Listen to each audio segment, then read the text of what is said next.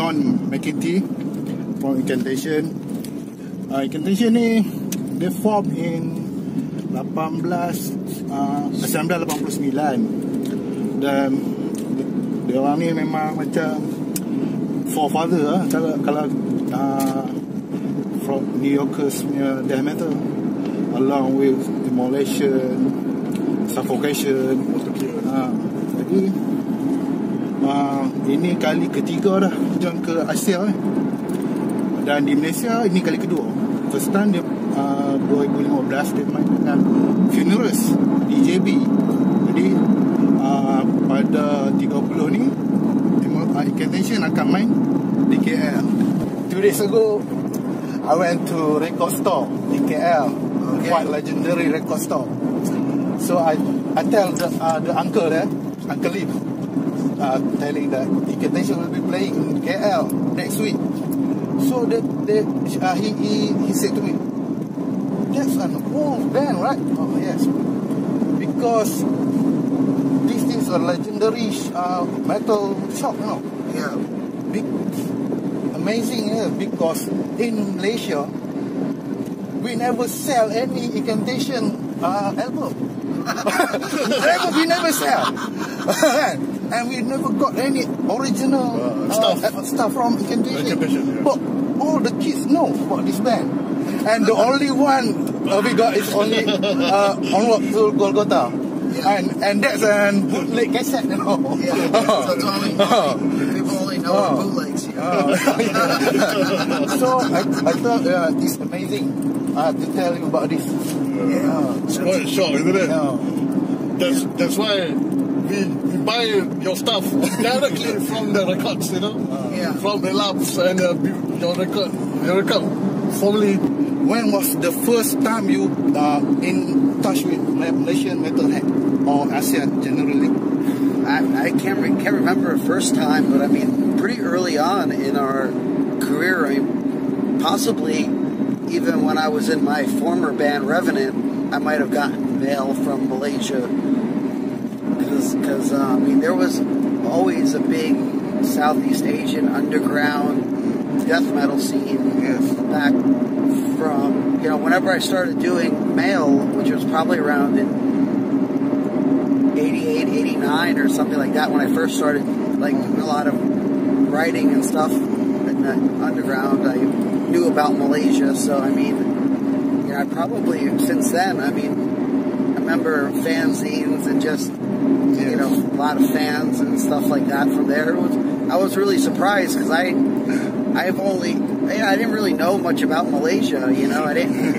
Before that I barely knew anything. I might have heard about it once before, but then I kind of got to relate Malaysia and Southeast Asia with a bunch of death metal freaks. So that's kind of cool, and now it's kind of interesting to finally be able to be here in Kuala Lumpur, Malaysia, to actually see a place where I originally got letters and messages from early on. So it's fucking killer to be able to play metal and to be able to relate to people all across the world, regardless of where the hell they're from. It's fucking awesome.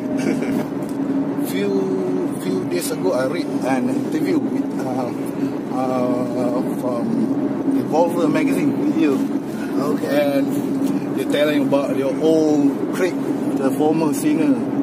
And it was interesting when you said in that interview I read, you said you doesn't care anything about your background, whether it's Nazi or Antifa.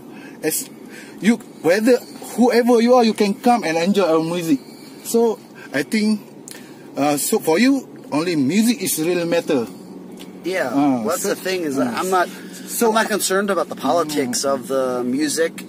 For me, music is supposed to be about getting away from all that bullshit, I mean, I have my own personal beliefs on stuff, but when it comes to music, I just want to go to see bands that I enjoy, that I have the feeling for. It's not about their political view or their religious view and all that other stuff. That's stuff for real life, you know. Yeah. When you go to a show, especially, at least I look at it as you go to an Incantation show, it's to get away from all the bullshit in life, you know. And to enjoy it. you know, we don't, you know, and there's just because, I mean, let's be honest, all religions and all political views, everything, they all have their Looney Tunes, their crazy people. Yes, I agree that. You know, no matter what it is, you know. But, you know, for me, it's like, I'm just interested in the metal people, the people that, you know, relate to our music, and fuck all the bullshit as far as, you know, what people do on their own time, or what they worship, or what they fucking think politically. That, at least for the time they go to our show, they can forget about all the bullshit and just have a good time, fucking headbang and just fucking rage and just kill each other in a good way. So how come you get in touch with God Lord and play in Malaysia? With Rose, actually. Yeah. Well, I mean, I've been in touch with Ventbox for a while, so I've been trying to, you know, I've been talking to them and then trying to work something out for, you know, Asia just in general. And we wanted places we wanted to play. You know, we definitely wanted to play in Malaysia. We didn't know exactly where, if KL was the best place, or maybe there's, you know, I know Johor, we've been to before with Feeders. I was there. But, he offered it up, and I was like, hell yeah, we'll definitely play there. I mean, I know it's the biggest city in Malaysia, and, you know, we just want to play for our fans here, and, you know, I'm hoping that people will be able to make the trip out from all the parts of Malaysia, too, to check us out, and definitely be killer, you know. Okay. And you start doing vocal in 2004, right? Sounds about right. And now, take a note when it was. and now, so you tell me you're going to work out with your new drummer, eh? Yeah. Yeah. So, how is it going? Well, so far so good, but it surely make me scared, you know, to see in this Friday if we can deliver or not. Yeah. Well, I mean, I'll know how everything goes real soon, because you know, soon we're going to be practicing pretty much every day that we're in KL. You know, until the show, making sure that everything is done right and stuff like that. There's a proper vibe and everything. But yeah, I mean, you know, obviously we're really confident with you know, Dan's work and stuff. I've watched Dan play before. He played with Impiety before in the past, and played with a few other bands, so I know that he's more than capable, and he's been sending me videos and stuff of his playing. So, you know, I could tell that he's really put a lot of heart and soul into trying to learn the songs in the traditional way, which is something very important to us, because when we play, it has to sound very sincere, real, you know, has to be the proper vibe, you know, and I'm going to make sure that all our fans in Asia are going to be able to get, you know, the proper total death incantation experience, you know. Okay. Do you know any bands that you know since 1918 that you said before, from Malaysia? Do you know personally? I don't know that many bands personally. I mean, I just know, you know, Impiety I've known since the early days and stuff, and I've gotten to play shows with them, and, you know, friends with those guys. So, but as far as other Malaysian bands, I mean, there's other ones, but I can't remember. I get confused that they were from Singapore, Malaysia. Was Horror, was it? Oh, Horror. I'm Horror. Are they from Malaysia or Singapore? Singapore. Okay, Yes. see, I forget. Singapore, Yeah, well, Singapore used to be part of Malaysia, so does that count? Yeah. No? Okay. Yeah. Anyway, but what was it? There's a few other bands, but I can't think of it right now. My brain is fried from flying for like 20-something hours. So, but there are a couple of heavy metal bands I remember from back here, but I just can't think of it at the moment. Okay, I've been talking to Karl about minutes ago before we pick you up about your new material, which is faster. I mean, less doomy than before. Yeah. So, and we also saw your image also now a bit darker than before with all the spike. So, how come? Well, I don't really think that we're faster than before, because I mean, I don't know. I think that the newest album, Profane Nexus, has a mixture between some of our fastest stuff and a good amount of slower stuff too.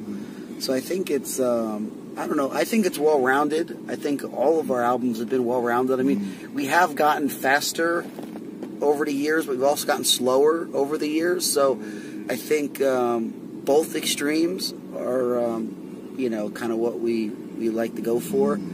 Yeah, I mean, I've been wearing spikes live pretty much since about probably 94 or something like that.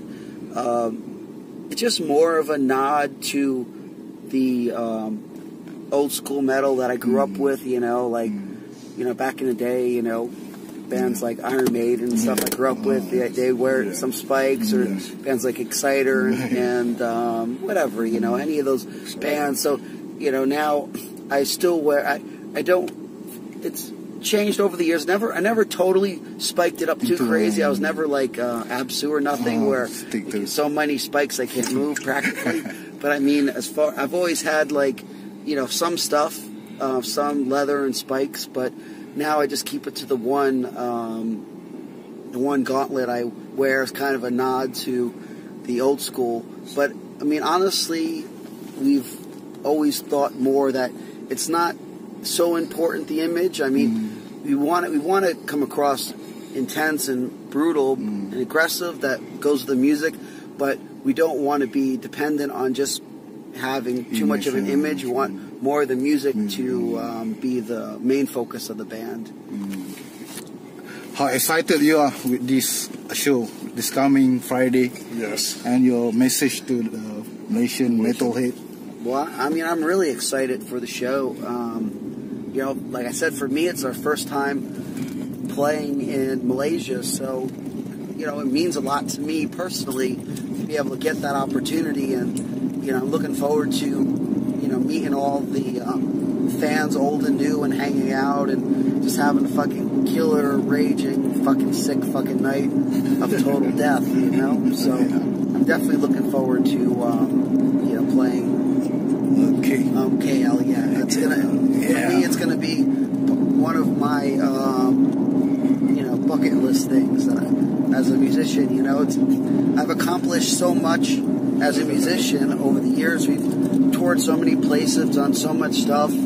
Fortunate to have fans all over the world that enjoy your stuff. So it's, for us, you know, this is like conquering new territory, you know, and you know, definitely looking forward to playing for all you sick Malaysian fucks, you know? Okay.